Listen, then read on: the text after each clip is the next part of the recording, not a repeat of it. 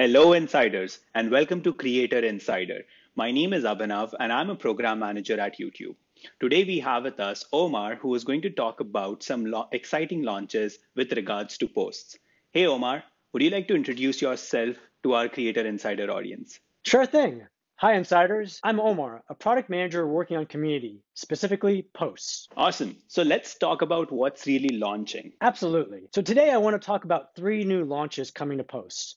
The first is a highly requested feature, the ability to see post metrics in YTA. Creators have been asking us for more in-depth analytics to better understand their return on investment for posts. Any creator globally with 1,000 or more subs will be able to see their impressions and engagement rates in YTA. As of now, these metrics will only appear on desktop, but we're planning on bringing them to Studio Mobile in the future. Creators will be able to see how many times their post was shown and how their fans are responding to it. Creators will be able to better understand how their posts are performing with their audience and can use these insights to guide their posting strategy. This sounds like a great addition to posts. You said there are three launches. What is the second launch about? Yeah, so the second launch is the ability to add multiple images to a post. Creators have been asking for the ability to share more images in their posts, like they can on competitive platforms. Up until now, they can only add one.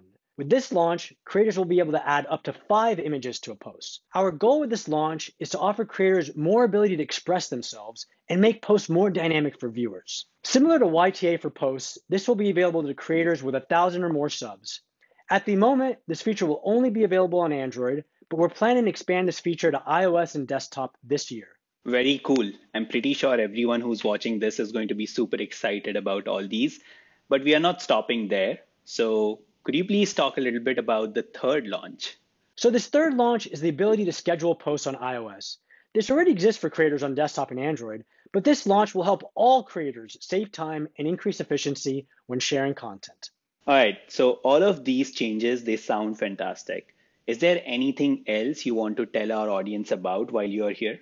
Nothing specific, but we'd love your feedback once these features are live. Well, with that, we have come to the end of this episode. Thank you so much, Omar, for taking out time and talking to us today and announcing these exciting things about posts. We would love to have you back on the show. And for our creator audience, keep it real.